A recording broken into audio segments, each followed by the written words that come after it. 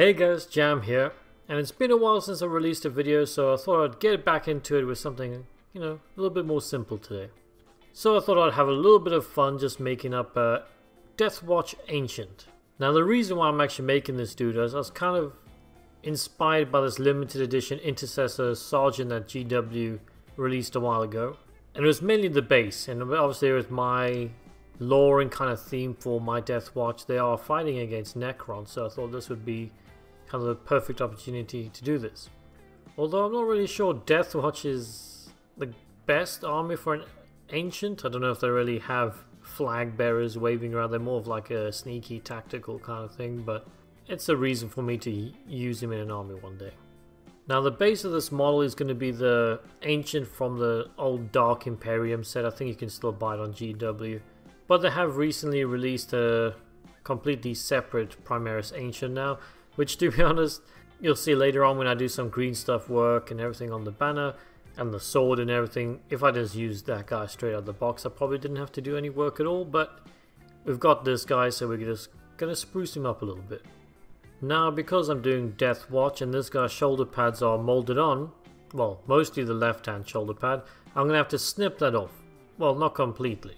So I first go in with my hobby clippers and I just start taking out big chunks of plastic. And once we got like the general shape that we want to get, then I'll go in with my hobby knife and I'll start taking like smaller bits off, just fine tuning the shape we want and like dry fitting the Deathwatch shoulder pad every now and again, just to make sure that we're not cutting too much off, because it's easy to cut more off but you can never put more back on. Well, I mean, that's not exactly true. You can do green stuff, but why make more jobs? Then once I got it to the kind of size that I think will be perfect, I just glued the body together. And then the right hand arm, there's a peg there, because most of these easy build kind of things always have pegs. And I'm just going to snip that off and make it nice and flush with my hobby knife.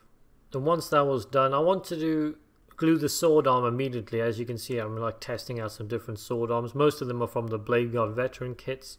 But because I wanted to make a fancy base with this guy, as I was kind of dry fitting everything, I was like, well, it probably makes more sense for me to make the base first. Then I can kind of figure out, sticking the banner on and which way I want the sword to go, kind of get his like motion going then. So the base was the priority here. And in order to do that, I just cut off a really big blob of green stuff, just 50-50 between blue and yellow, nothing fancy there. And yeah, just started mixing it together till it turned green. Obviously, always keeping your hands wet and stuff like that. You don't want the green stuff to start sticking to you. But just keep molding that, and like I said, until it turns green and you got little bits of color in there. And once that was all mixed up, I just chucked the entire blob onto the base and started shaping it up with my hands. Obviously, like I said before, keep your fingers wet. And just made sure the top was kind of flat. You don't want it to be too lumpy and wavy, because obviously you got to get this guy to stand on there. But I just started moving it into the places that I want with my fingers and just shaping around the edges. I don't want any bits hanging off and stuff like that.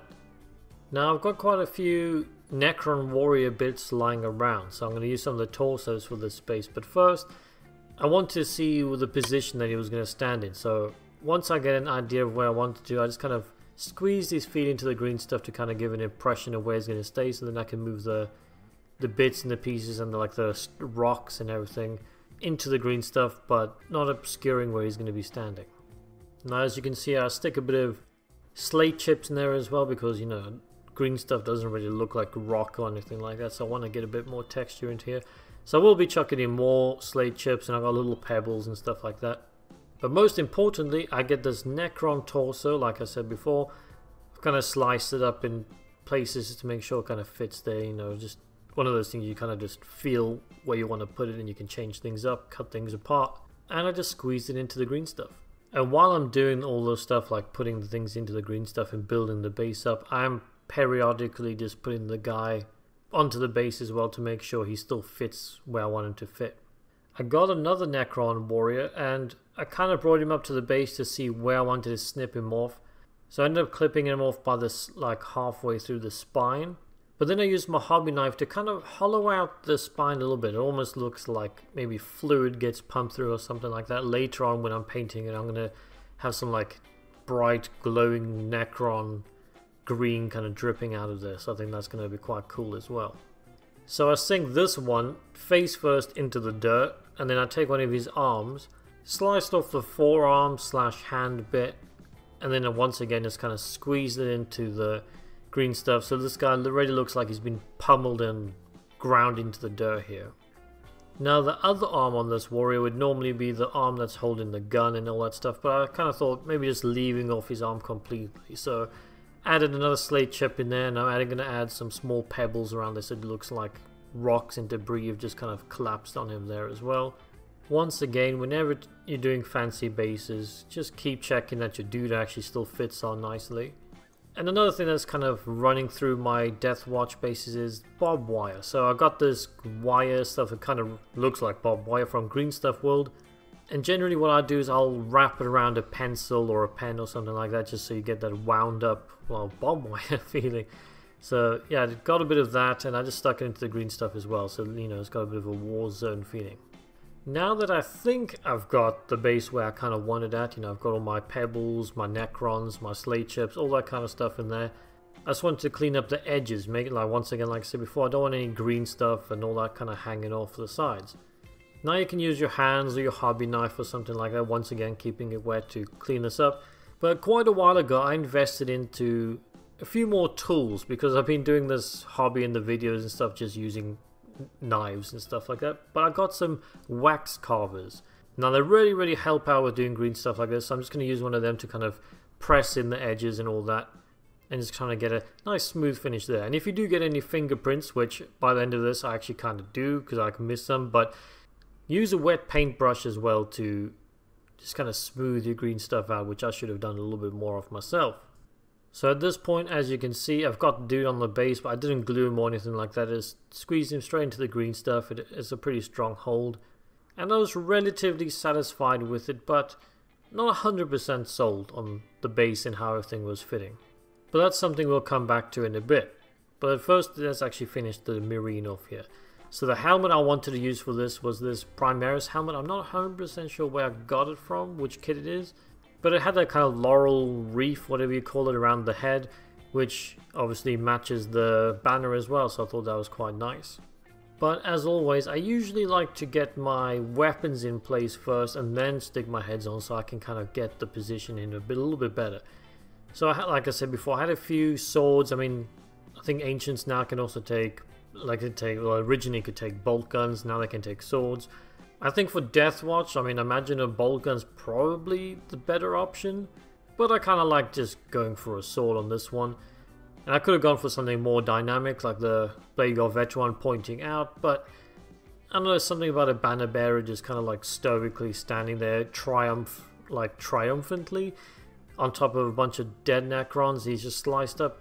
It just kind of felt right to me. So I went for this one from, I think it's one of the easy build Plague of Veterans you got from like Indominus and stuff like that. So I used that sword and I thought it fit perfectly. Then all I did was stuck the helmet on and got into the position that I wanted.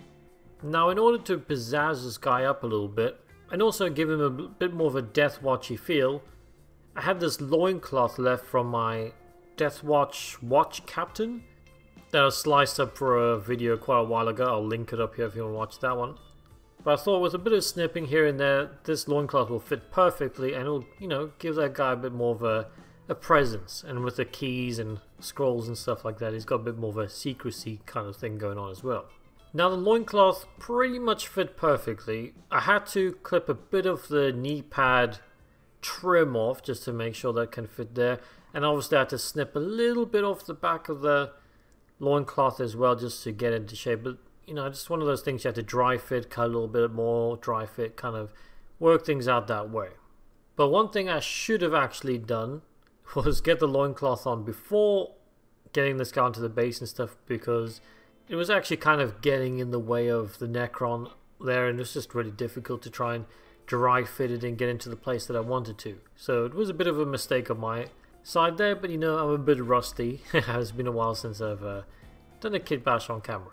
But once I got the loincloth on there, I stuck the backpack on, which I think was from the limited edition Lieutenant Amulius or something like that. I can't remember the name. It was one of those special characters, I think. But I just thought he needed a fancy backpack. Once again, he's an ancient. He needs something kind of fancy going on, doesn't he? and of course the Deathwatch shoulder pads on there.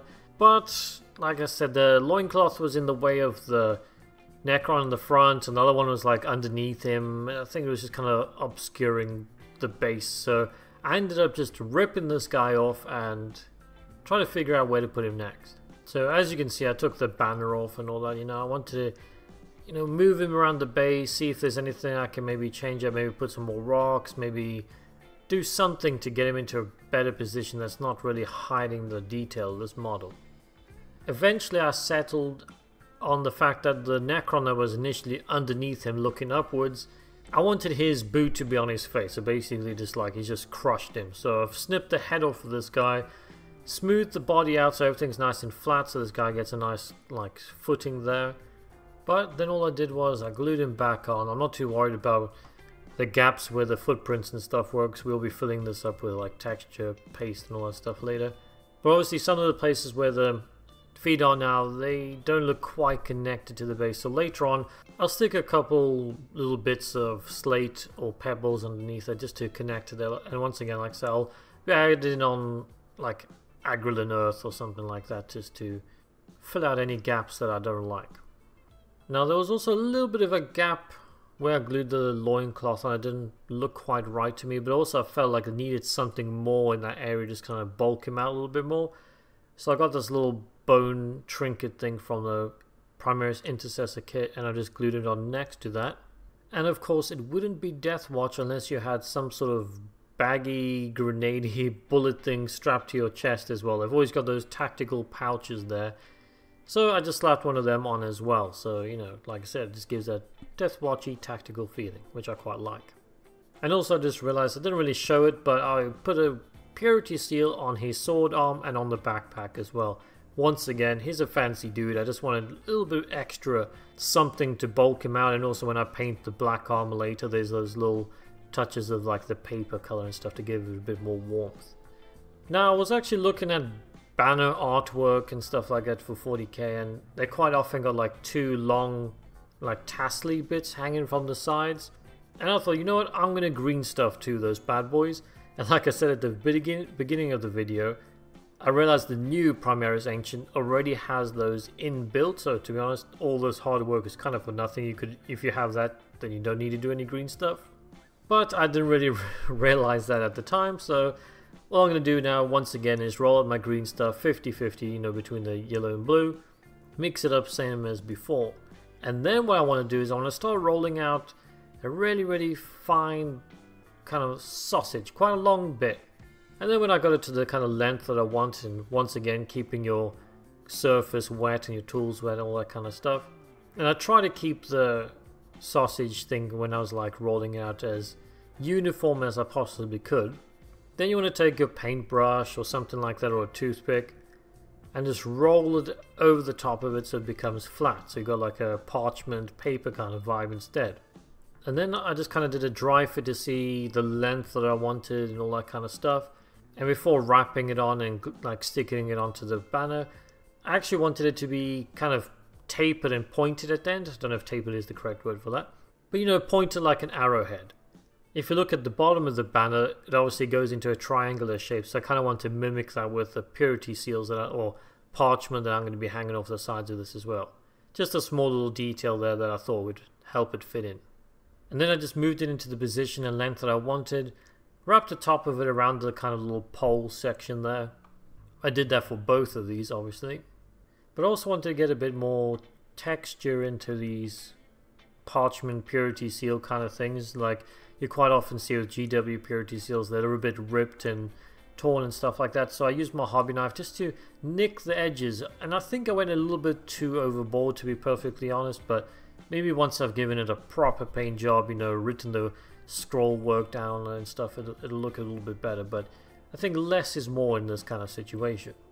And one thing I did do at the top where it's kind of wrapped around as well, I used the end of my toothpick to kind of just push in the middle, so it kind of gives a bit of an indent somewhere for the wash to go, and it looks like it's wrapped up nice and tight as well. Now the next step, and definitely the most important step, is trying to get the ripples in it. You don't want to just a flat bit just kind of flapping in the wind. Well, it wouldn't look like it's flapping in the wind. So what I did to replicate this kind of effect is I just lay the model down on the table, go one wet toothpick underneath the banner, and then one on the top, and then just kind of like use the one to hold it in place, and while the other one like push downwards, and I'll do the opposite, like one hold it down, the other one push upwards and stuff like that. I don't know if that really makes any sense. You can see on the screen right now. So you can kind of get those curves and those ripples, because it's kind of hard to do when green stuff is still quite fresh. So if you try and push it upwards without the other toothpick there, it'll just, the whole entire strap will just move around, so it doesn't really help out that way. Once again, don't think I'm explaining this very well. Hopefully you can see it on the screen. Now at first I was thinking maybe I'm adding too many ripples in, but then I looked at the purity seals at the bottom of the banner, and they're moving quite a lot. So there's always quite a lot of ripples in GW purity seal, so I think it's an efficient amount of ripples. Now once the ripples were done, I just made sure I had everything kind of blowing in the same direction. As you can see, his loincloth is blowing to one direction, so I wanted to get the banners to go that way as well. But I'm also wanting to have enough contact with the flag so it's not just a loose bit of green stuff in the air and it's just going to snap off. And just for an extra bit of strength, I do super glue some contact points as well, just to give it an extra bit of strength. Having a model look good is important, but if it's a gaming piece, you also want it to be kind of strong. You don't want things just to be breaking off, so you got to be kind of practical with these kind of things. But once that's all in place, this model is pretty much done. So I'm going to give this guy a very, very quick and rough paint job. Like I said, I wanted to get something quick out to you guys because it's been such a long time since I've done a video. So don't judge me on that, but let's get to that part and I'll see you after the little showcase.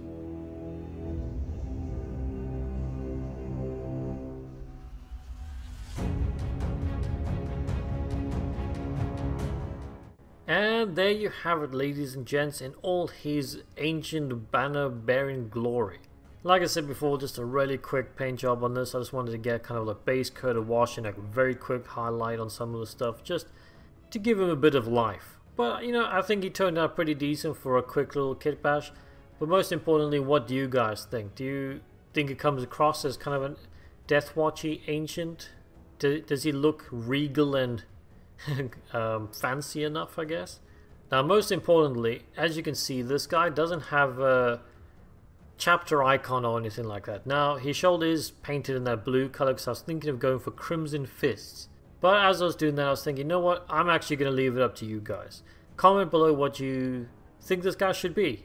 Crimson Fist, Imperial Fist, I don't know. Those are the kind of chapters that feel fit the aesthetic of this guy, especially with like, you know, the helmet and all that kind of stuff. I don't think it'll quite work for a Space Wolf or anything, but you know, Blood Angels, all that kind of stuff works pretty well. So just let me know, and if I have the transfers or whatever, then I'll choose that.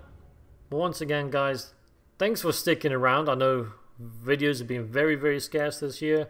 I want to at least release another one or two before the end of this year. But if you enjoyed the video, you know what to do. You know, like, subscribe, all that good stuff. I really appreciate it. I do obviously have a Patreon, but you know, I haven't really been releasing videos all that often, so it's kind of hard to persuade people to go join that. But if you do, that would be nice. Thank you. It really helps me kind of, you know, keep the bits box full, so to speak, for all these conversions. But until the next one, guys, bye bye.